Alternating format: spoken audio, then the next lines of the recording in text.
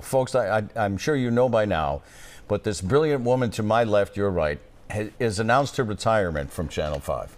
And I'm not going to cry right now. I may cry when she actually does leave, but she's announced her retirement. Thank you, James. So she has no idea that this is about to happen. But oh my goodness! Yes, really? yes. Really? And Mayor, would you just read one of the entries? And the city of Boston has a proclamation. This is my ticket to skip the pop quiz, I learned.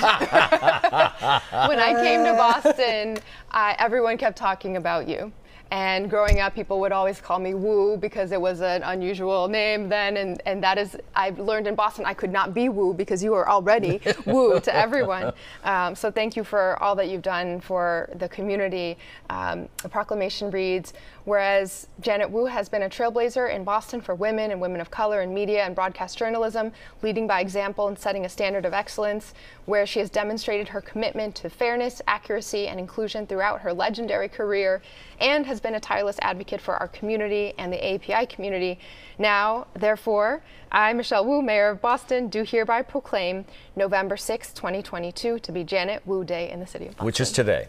First of all, I can't believe you managed to do this without me knowing about this. Second of all, I don't cry very often, but I am getting pretty teary.